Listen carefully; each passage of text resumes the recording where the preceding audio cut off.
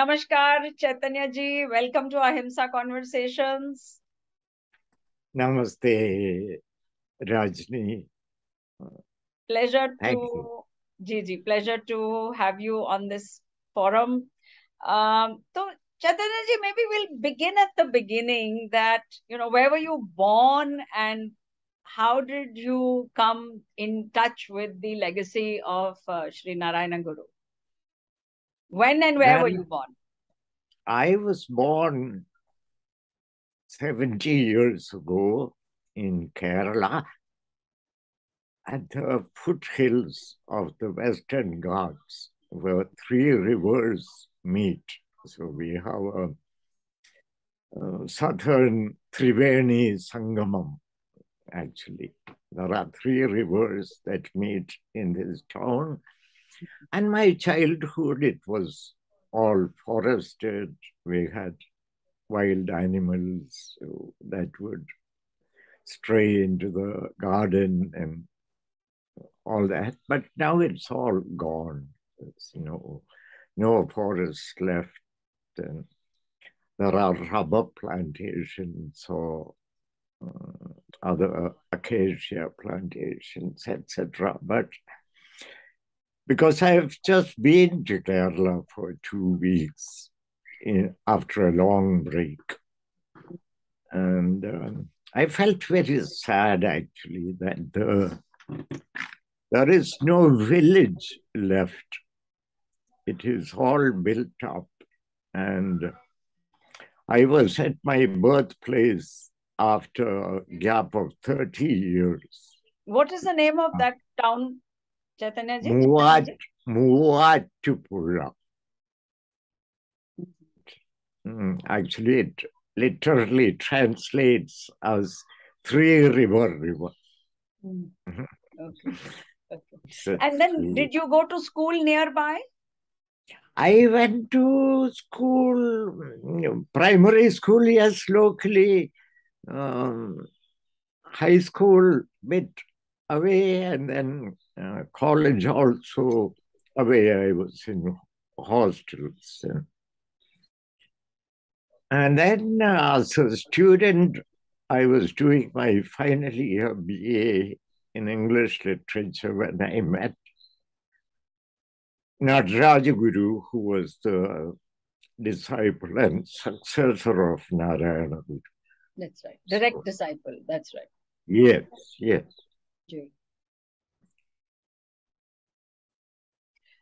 So I studied with him. But can you say a bit about that meeting? What was this first meeting like, and what drew you to his teachings? Well, I must say it was his. My first sight of him was he had cracked some joke, and everybody, including himself, were laughing. So this was my first sight of the Guru. And then there was some kind of radiant kindness. I would now say it should be called something more than that, because, and it was certainly also magnetic. And to me, the whole trip was it's still, to me, mysterious, because I was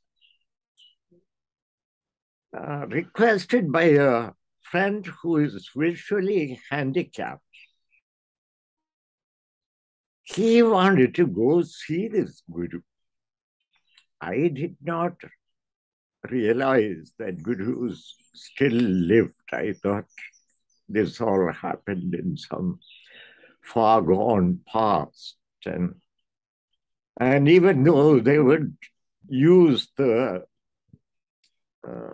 title Guru for schoolmasters even, but they were also beating up or disciplining us constantly, because they saw that as part of their role, I suppose. And the old thing of sparing the rod and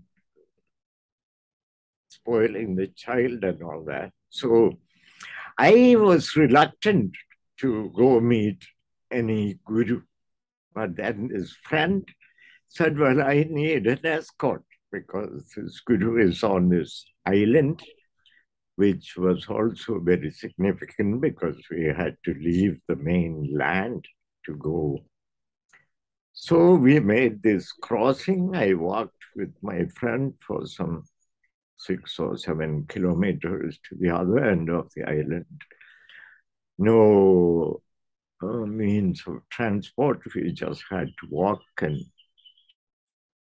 so we walked and got there and met this guru. But then also, interestingly enough, this friend had called me this morning. And again, I was reminiscing how significant and also symbolic that, because I was really blind. And he was not. He was sighted. He knew about Guru. He knew Guru's live. He knew where to find Nataraja Guru. Yes. And he took me. And then later on, I was learning this sloka which says, I was blinded by the cataract of ignorance. And the Guru, applying the collyrium of wisdom, opened my eyes, and adorations to that Guru. So, yeah, beautiful. Beautiful. So what exactly did it mean for you when you became a disciple of Nataraja Guruji? Did you take sannyas or were you a scholarly disciple? What was the nature of that period of your life? well, Guru was teaching. He was a triple honored doctor of letters from Sorbonne University. So, as well as the disciple of Narayana Guru. So his educational background was something we could not imagine because it was so wholesome, both Western and Eastern philosophical traditions met in him very harmoniously. Like when he would talk about some verse from the Gita or Narayana Guru's compositions, he would immediately quote some either Plato or Aristotle or Einstein or Max Planck, and science and philosophy. And so this attracted me very much. And I was also in college doing my final year BA. And college teachers for the first time were on strike in Kerala. This was the first ever organized college teachers strike in Kerala. This was in 1971. So all this coincided to make me available to, and very fortunate to meet this Guru, because the college was closed. We were asked to go home, and that's when this friend asked me to accompany him to the Guru. So, Chaitanya ji, because many of our viewers who will be seeing this are not familiar with the life and legacy of Sri Narayana Guru, can you very briefly describe what is the significance of Sri Narayana Guru's life, who he was, and how he came to this motto, which you've quoted it in your book many times: one caste, Yes, one faith, one God in humanity. So if you could just yes, briefly, frame that context, please. yes, please.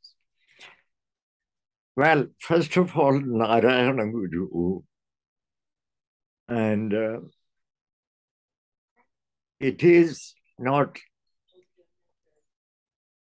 because of lack of respect or anything that I do not use Sri or G to his name. Well, because to me, Guru is the highest title that we have in our languages.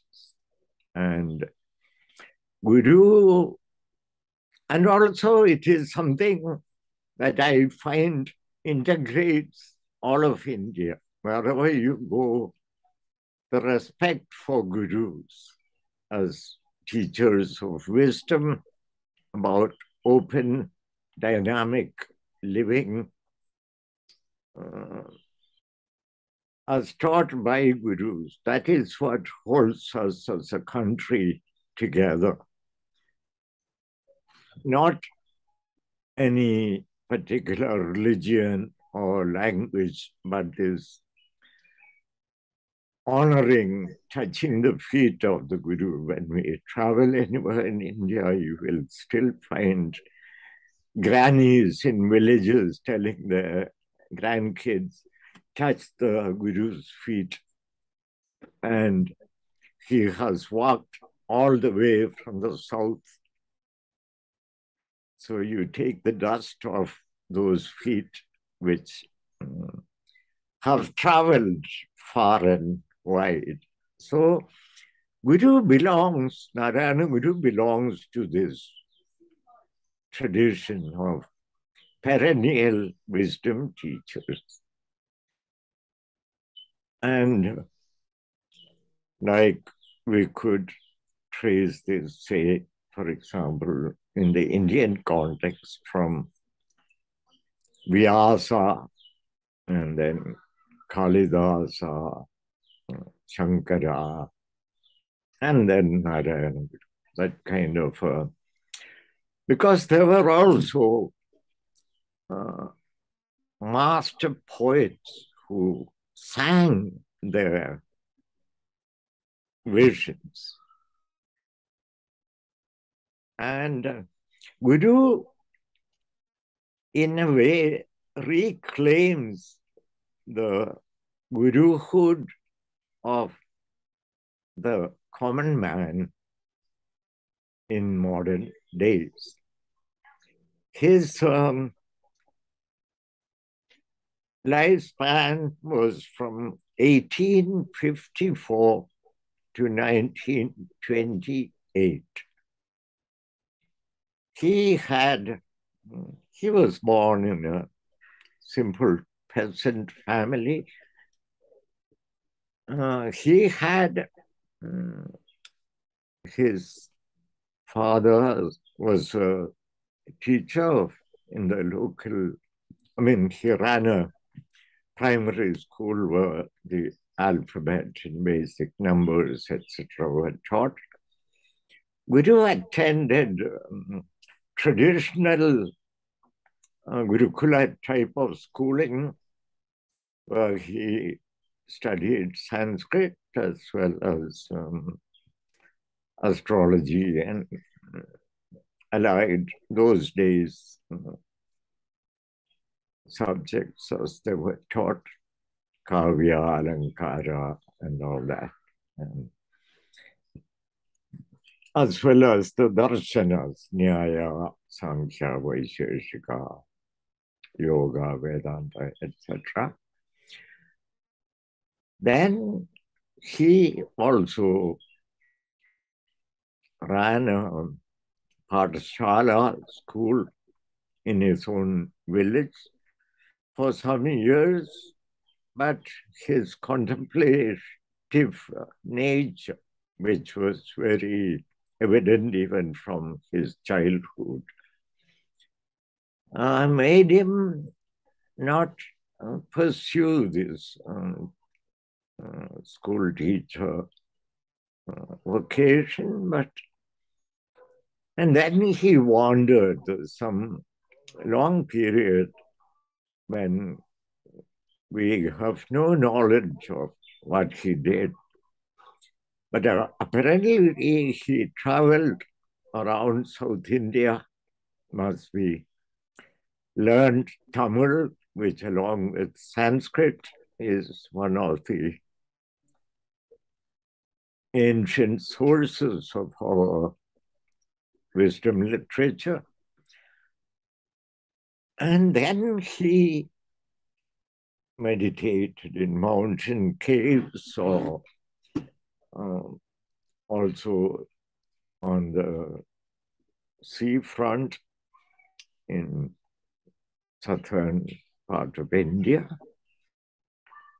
Then local people, cowherds, discovered him in a cave and started feeding him and attending to him. And slowly he stepped out of this cave life and came down to be among the people, and also said that he would teach them better ways of living.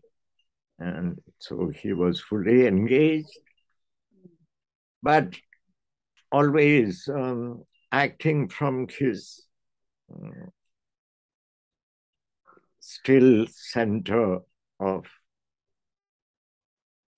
non-active or non-active wisdom, because his... What does that mean, non-active wisdom? Please explain. Oh, that is like the yogic way of seeing action in inaction and inaction in action. Okay. At this point, maybe I should ask you to tell the story of apparently how, as a child, he also applied a very scientific approach to, his understanding of the world around him, and that he was told not to touch people of a certain caste. So he would secretly go and touch them and then touch a person who didn't want to be touched to see what would happen. So, where was this energy, a little bit, if you could say about this? Well, what I've understood with some indications from Nataraja Guru also was that, like, we were wondering, how did Narayana Guru get all this? Like, he was not educated in the modern sense as we are, like, he didn't speak English. But how did these thoughts, which are so universal and all comprehending, come? And Nataraja Guru says it's something lying in the soil itself, and that if you are transparent enough,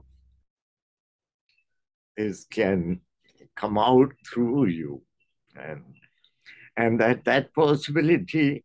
And this is how I see his asserting his role, calling himself a guru also.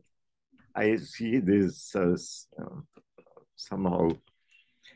Yeah.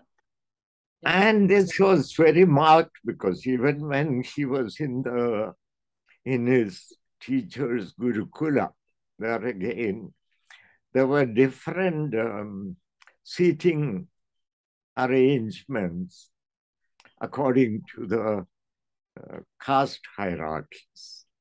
So some would sit along with the teacher on the veranda. Some would sit on the steps.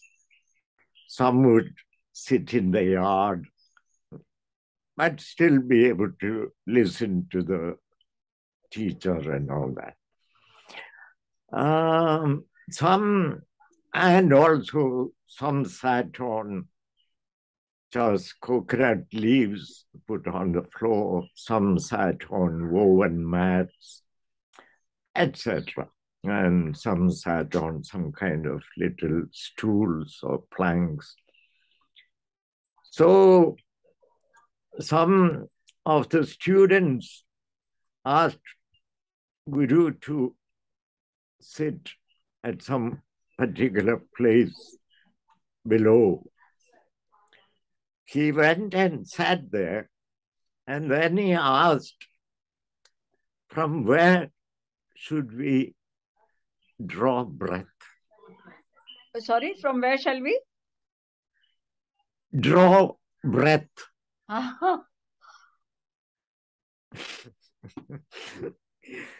The teacher came to hear of this and told the other students to leave him alone, because the teacher recognized something in this youth, which was extraordinary, I would say, because his question was so logical. Okay, you tell me now where to sit. Okay, now please tell me where shall I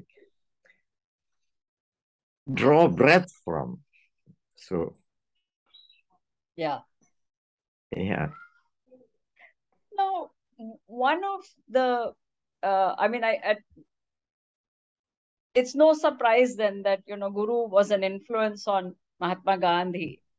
But, in the introduction to your book, A Cry in the Wilderness, it says that the Guru epitomized the way to mount a successful non-violent revolution, which must be grounded in philosophical realizations that are not divorced from practical considerations. And now that you told this beautiful story, I can see what was the source energy for this. But so could you, before we get into the metaphysical issue of nonviolence in Guru's worldview and in his experience and his wisdom, can you give us a brief summary of the Gandhi Guru equation? I mean, what is the story there? Well, I mean, mainly on the issue of nonviolence. And after all, untouchability was a brutal form of violence. So, in that sense, the untouchability, the opposition to untouchability, is a very intrinsic part of this story. Please go ahead. So there was a devotee of Guru. His name is Mr. T.K. Madhavan. Madhavan was a Congress activist and was attending Gandhiji's meetings. So Guru raised the question to Madhavan about Gandhiji's demand for independence in India, and how can Gandhi ask for this while Indians themselves oppress each other in the name of caste? And it was at the Congress meeting in Kakinada in Andhra Pradesh or somewhere, where this question was raised by T.K. Madhavan. And Congress accepted the removal of untouchability among one of its proclaimed aims of the Congress party. So Guru was the instrumental behind this, because Madhavan raised this question because it was raised by the Guru. And while this temple entry, Vaikam temple entry, Satyagraha, were Gandhiji's followers, and Gandhiji himself came, as well as like E.V. Ramaswamy Naikar Periyar from Tamil Nadu came. And Guru had an ashram in that place, Vaikam, and Guru's ashram was fully left to the disposal of the Satyagrahis. And Guru also asked his followers to wear khadar, khadi. So, but I also must mention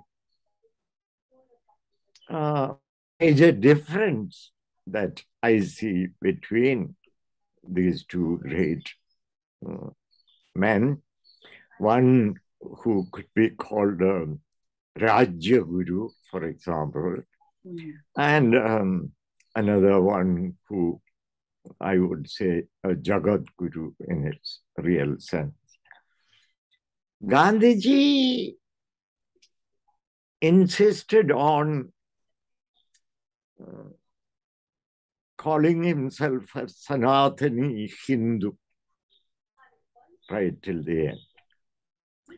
Guru said he has left all caste and religious differences, that he did not belong to any caste or religion that existed at his time. And this was significant, I find. Yeah. I noticed you have quoted Guru as saying, like the dawn altogether of 10,000 suns, wisdom's function comes, tearing the darkness of Maya that shrouds awareness. Yes. So, from what I'm hearing you say is that this awareness, the discovering or removing the shroud that prevents us from being fully aware. Yes. That is the basis of Guru's vision of this one world. Yes. Yes. But how did he then grapple in the everyday life with the reality in India, which was often and so large scale, on such a large scale, different? What can we learn from what can we learn from how he addressed that gap between the ideal and the reality through nonviolence? Well, one is that he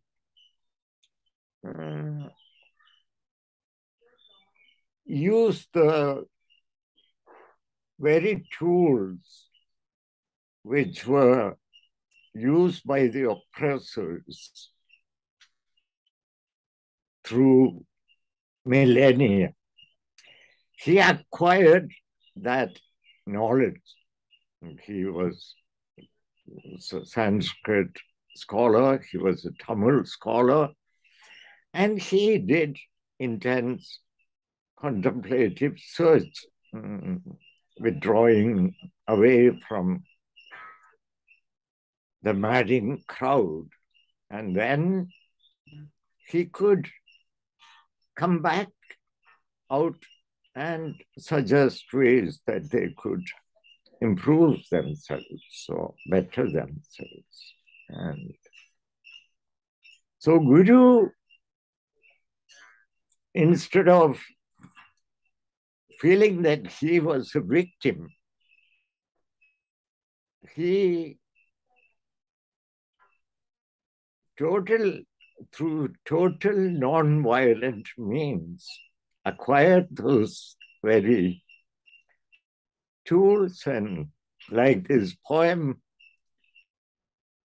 on caste, it's called A Critique of Caste.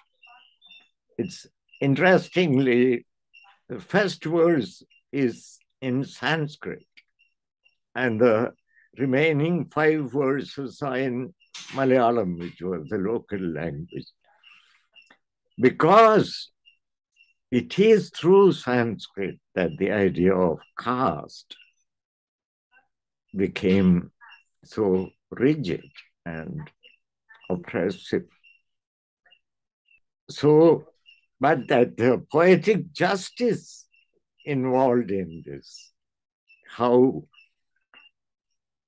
and why did he compose this one verse alone in Sanskrit? So it was addressing the perpetrators of such practices in their own terms, in their own language. Whereas the rest of the poem is simple and for the people to follow what he. And his first verse in Sanskrit says, man's humaneness or humanity marks out the human caste or humankind, just as cowness proclaims the cow. That's the first part of the verse. And the second part says, Brahminhood and such are not like this. Nobody understands this truth. How sad, it says. This, and then he goes on in Malayalam to say, of one caste, one faith, and one God, etc. One caste, one faith, one God. Yes. In humanity. Nataraja Guru also restates this in more acceptable terms. He says one kind, of one faith, and of one goal. He substitutes goal for God. And he explains that to us as not wanting to exclude so-called atheists. Correct. Also, I think maybe because his focus may have been on self-realization. Yes, which sometimes is not the same for some people as the search for God. So maybe he was just making that very clear. So Chaitanya ji, you are a scholar and a student of the wisdom traditions of India. You have in fact... Not only of India. Okay, correct. Like Milarepa Prabhu from Tibet. That's right. And in your book, you speak about wisdom as a great river flowing silently through time. So, from your own very wide-ranging study of the wisdom traditions, can you help to locate the dynamic between violence and non-violence today? What is this? First, let's look at the dynamic between violence and non-violence.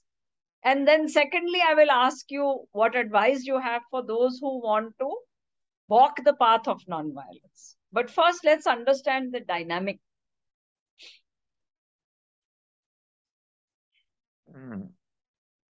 You mean, why are we violent? In the sense that, see, violence is a part of the natural world. And so is non-violence. Yes. And as perhaps we like to think the most sophisticated of sentient beings, we have a very long history of struggling with this dynamic between both Yes. these tendencies in the Yes. human being. Yes. So, today, in today's world, what do you see as the advantages or some of the uh, both what is increasing what is increasing violence, and also what has increased the potentialities for non-violence, because both things are somewhat almost equally true. Yes. Yes. Well, I see that lot of violence, it's not recognized as violence. And it's expressing frustrations of various kinds within the person. And also ways to express ourselves. To, there's some construction going on nearby,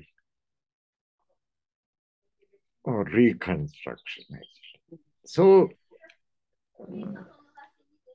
people have no way to express. Like earlier, India being, we were farmers mostly earlier. People had a lot of direct contact with the soil.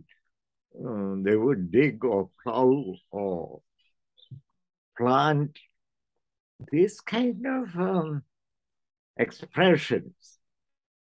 Then the young people try to do it through listening to music, dancing, etc., but also gets vitiated with various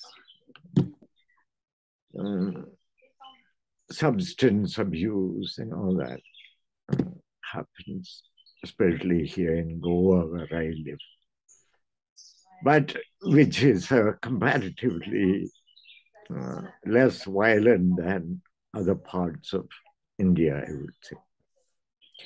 And that, I think, is because people have other sort of expressions.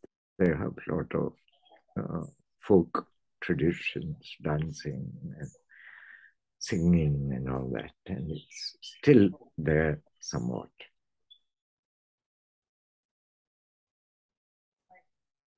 Other aspect is that we here we are still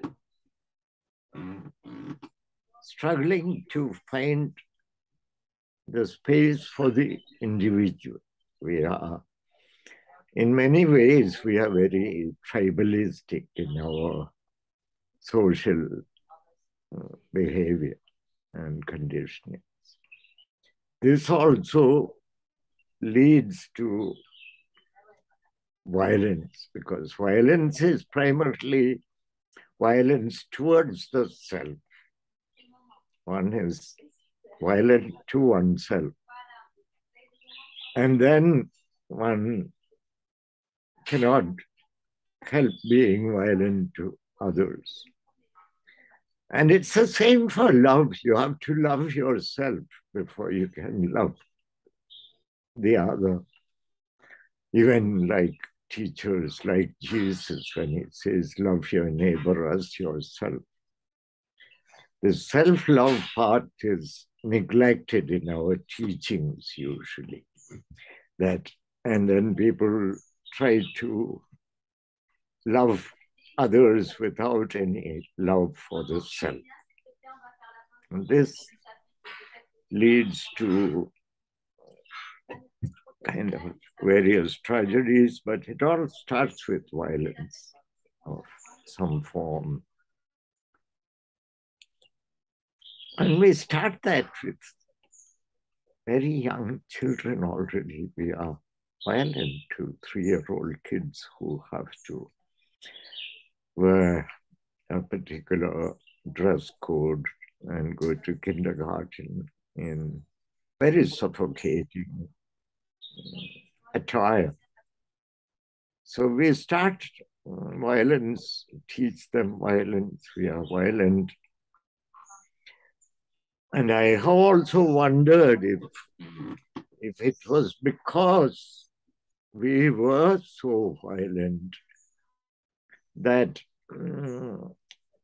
there was felt need to talk about Ahimsa, and that we developed this because of violence, and how we have internalized it so much, and nowadays there is much more possibility to express that either through social media or public spaces or politics or whatever, but it's all full of hatred and violence, whether it's physical or verbal or emotional. It's all violence and driving on the roads. And so, I mean, of course, occasionally you read of road rage, how somebody is dragging some bike for a kilometer under a car because of road rage. But even when it doesn't get to that extreme, just going out on the road is scary. It's Are you saying that the paraphernalia of modern life, with its high speed and alienation from the land, are you identifying that as one of the root causes for greater frustration and therefore greater violence? I would relate them. I won't say that that's the sole reason, but yes, I think the pace is frustrating to the ordinary person. And yeah, it's affecting everyone in different ways, but it is quite universal, and you can only hide so much. You can say, I won't read newspapers because they are full of violence, but you cannot avoid. And to not get affected, to keep positive or optimistic, Or at least equanimous. Yes, it becomes very difficult and it takes a struggle. And therefore, need for real teaching based on wisdom. Yeah. And not so much this IT kind of popular quick answers, clever answers, but deeper inner opening up, and there's shrouds of darkness that hides the splendor of the light within. Yeah.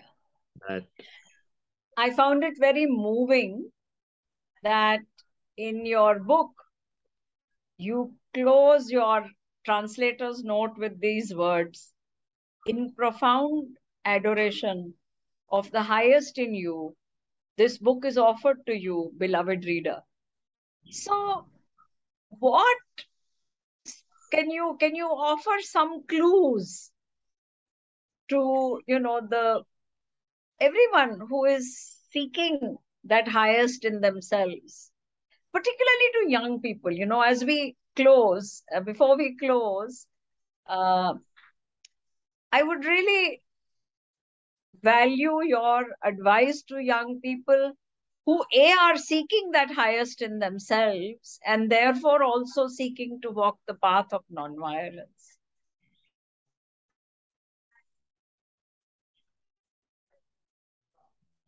Well,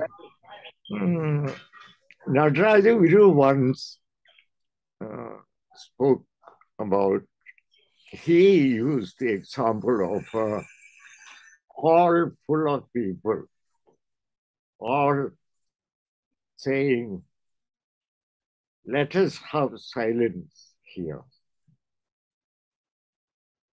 And so everybody is shouting for silence. All they are saying is, let us have silence.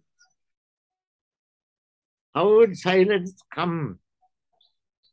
Silence would come if we were to stop shouting for silence, if we became silent. So this highest in oneself is actually the core of all of us. And that is what we would call God.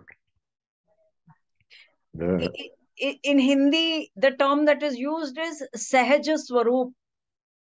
Yes, yes. Right? Yes. Same. Okay. One's own true form, or what Sahaja is what one is born with. Well, and then, after we are born, like Rousseau says, man is born free, but everywhere in chains. As soon as a free being is born, immediately society binds it with various chains, starting with all these ceremonies and naming ceremony, and then the thread ceremony, the tying ceremony, all bondages, how they knot the child up into.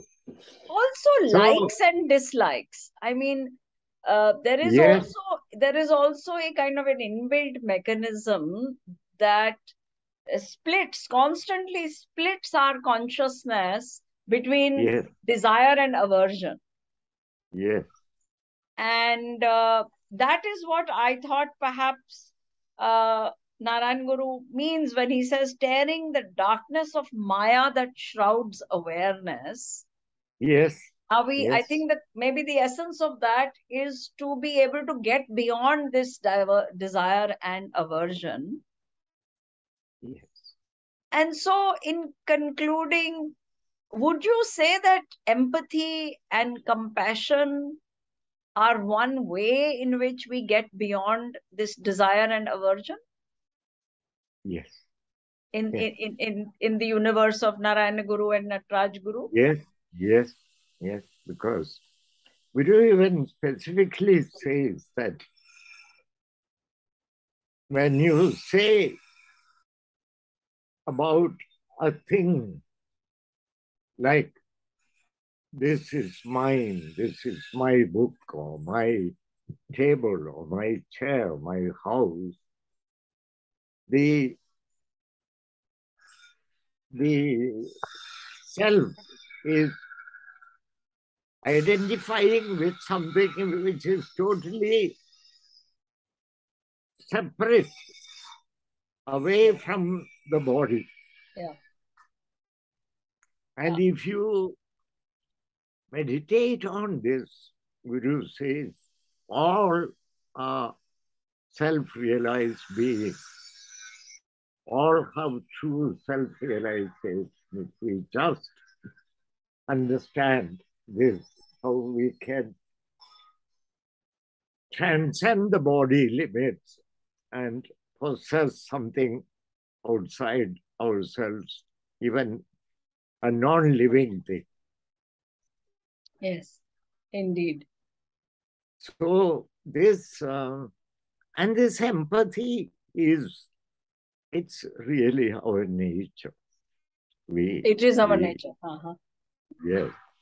And also, this also could be why we are so violent, because it's our nature to share. And when we have only violence to share, we become violent, because it's still our nature to share. To share or to extend ourselves? Yes, to extend ourselves, which And is so, what. yeah. So if it then when that self is steeped in violence, it extends the violence. Right. Yes. So, but what would you say to young people who are striving to extend themselves by being anchored in nonviolence? What are some of the one or two things that you could share with them that will help them on their journey? They have to find this source within themselves, not from outside. Yeah. And also they have to very critically examine themselves and their knowledge or information, and what is just noise and what is information, what is knowledge, and then finally something, wisdom, which could be called some kind of finalized knowledge. But again, since this is finalized knowledge about ourselves, that one has to find this within oneself. So it is not knowing something as some subject you study. And this is where we often go wrong, that we try to know this knowable or to be known self as an object. It is not an object, it is the subject. And only way of knowing it is by going inward. Yeah. Introspection or meditation, whatever you call it. But it is it's not outward facing, it's inward It's facing. an inward journey. Yes. Yes.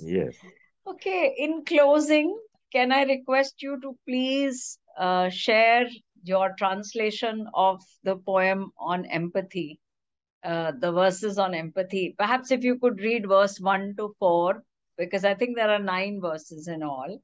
10 verses. 10 verses in all. Okay. Yes, it's a dashakam. It's called Anukampa Dashakam. Anukampa is, I called it empathy. Nataraja Guru translates it as mercy, but I felt that my book doesn't open. Yes, it does. Okay. I would start with a brief introduction to the poem. Please. 10 verses on empathy. Anukampa Dashakam. Here we have another set of 10 verses centered on the central concept of empathy, kindliness, compassion, grace, or mercy. The Guru identifies this universal value of kindliness as constituting the core of the various religious expressions, and also makes references to the world teachers who embodied this supreme value. This golden thread of kindliness runs through diverse religions, uniting them. The original in Malayalam was written in 1920.